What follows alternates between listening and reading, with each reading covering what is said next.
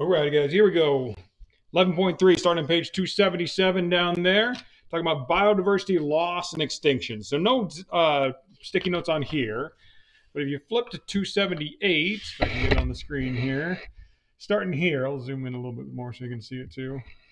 So as humans move into an area, we tend to make it the same as other areas we come from. All right, that's a bad thing because obviously not every area in the world is the exact same way. And so we can't basically modify one area to what we're used to. So this makes for what basically winners and losers, which is up in 11.4, which I'll move up to now. So you can see characteristics of winning and losing species. So winners, they tend to be generalists, geographically widespread. So they can kind of like live in a whole bunch of different habitats. Yeah, you can see low on the food chain as well. So they're not really dependent on the whole food chain acting perfectly. All right, you can see some of the loser characteristics. They're specialists, so they eat certain type of things. They live in small sorts of ranges. They're high on the food chain. They're typically an island species. They need a large area of habitat to go through. So you can see here we got a picture. We got basically the mouse. Okay, rats are the same way. Those are scavengers. Raccoons can be the same thing. Tigers. Okay, those guys are high up on the food chain. They need a large area of habitat to survive as well. So going back to the sticky note there. As biodiversity drops, there's also genetic diversity is declining as well, which is obviously a problem. And the geographic range, like we were just talking about with the tiger, that is also going to decline. All right, now one of the things that we talk about here in this chart here, which I like, so this chart, well, actually I don't like it, but it's a good example of what's going on. So you can see here the index, this living planet index. What it is, it's an indicator of the status of global biodiversity. You can see it fell by 52%. So basically everything starts at 1. And you can see that black line there is basically just dropping. Because basically we're making everything go extinct faster and faster and faster and faster. All right, moving up to page 279. So there's a thing called extirpation, which is a local extinction. All right. Now this can over time lead to full-blown extinction of the species, period. So rather than like, they used to live here, now they don't, but there's still species around, rather than they're not on Earth at all anymore. Now, the background extinction rate typically has been one species per every 1 or 10 million species. That's what it has been, and that's kind of honestly what we're shooting for it to be. There have been 5 mass extinction events in history, which are listed right there, all in order. Okay, the Cretaceous period, that's the one that everybody's most common with because everybody basically thinks it's an asteroid. So everybody generally knows about that one, and that's the most recent one as well. The new mass extinction that we're causing right now is different. Not only, like I just said, are we causing it, but we are going to suffer from it as a result. And that is unique from the past because basically, typically, it's not really something that certain species are doing to cause it. Like, we're literally making our own demise, unfortunately.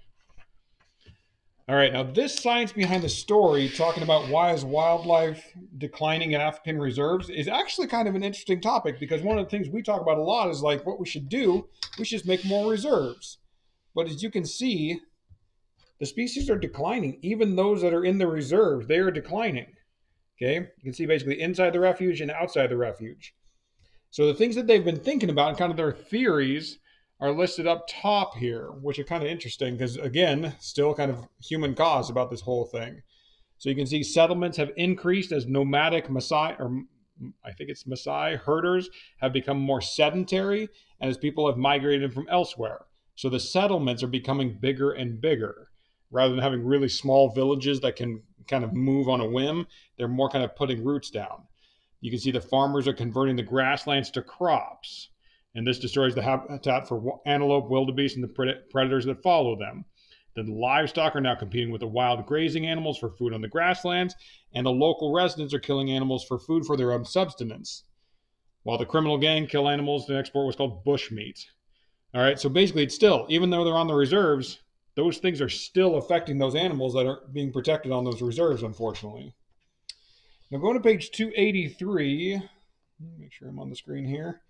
You can see we are causing the 6th mass extinction event. Like I was just saying, everywhere human goes, did that say everyone human goes? That should say everywhere humans go, species go extinct.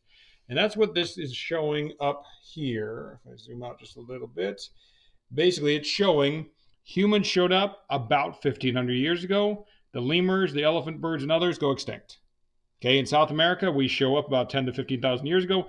83% of the large mammals genre or genera, like genus and species, that's genus, those guys start going away. You can see in New Zealand, show up 1,000 years ago, we kill some things. Australia, 44, and so on. Basically, wherever we show up, things start going extinct. All right? So, habitat loss is the biggest threat. Yeah, you can see it destroys habitats for human use. Habitat fragmentation happens over time typically. Now, there is these days, think of like a new development that's going in, in Tacoma or University Place or Puyallup or wherever. They will basically make little parks. That's habitat fragmentation. Typically, this is an over time kind of thing. As the communities are kind of like developing over time, it happens. These days, here in westernized nations, they do it more on purpose. All right, 285. So, pollution, another big one, obviously. So we got air pollution, water pollution, noise pollution, light pollution. All of them cause harm to organisms.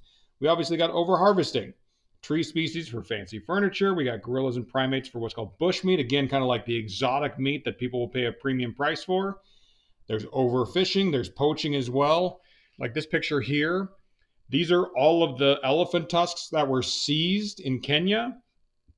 Basically, they are literally about to burn them because they're trying to basically send a message that don't do this. It's not kind of worth anything. So we're taking it away from you so that way nobody profits from it, period. Okay, 287, talking about invasive species. Now, as populations change, an invasive species can move in and overtake an ecosystem. A big thing, a native species can never be considered invasive because if it's native to the area, it's not invasive, it's just out competing things at that point. All right, another big thing, climate change. And I'm not going to like really talk about this because we've talked about that thing enough. All right, and we're going to dive into all those details. And that's basically it. Hey, check out a frog. All righty. Don't forget about the reading quiz.